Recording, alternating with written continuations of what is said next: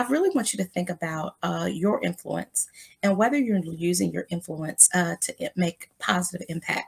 I mean, I know that although I'm no longer an elected official, I'm still someone who people look up to. I am in lots of circles. I'm expanding my circles as I'm expanding my professional career a little bit, and so I'm going to continue to use my influence to support and uplift, particularly working moms and women in leadership, because sometimes it's really tough to be in leadership positions. I'm going to continue to use my influence to speak out about public education and being a mom and the needs that we have for our kids.